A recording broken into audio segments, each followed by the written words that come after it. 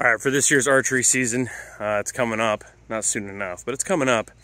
I decided to switch up bows. I've been shooting Bowtech for like 13 years.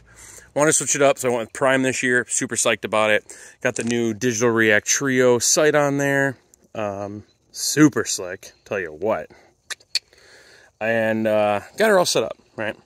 Ordered it, came in less than 2 weeks. Super pumped, took it to the shop, got some fine tuning done, rough tuning. Bring it home to actually get it sighted in, and on my second shot in the yard,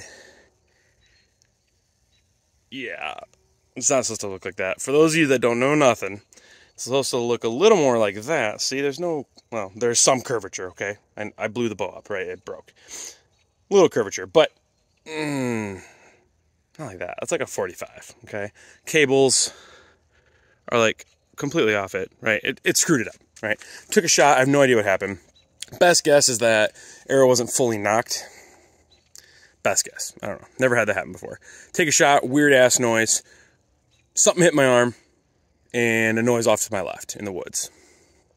No idea where the arrow went. MIA completely. And I ruined a brand new bow. So luckily, Prime has been super cool, and they are going to be sending me a new bow. So hopefully I don't ruin that one as well. But yeah, so this year's archery season is off to a great start.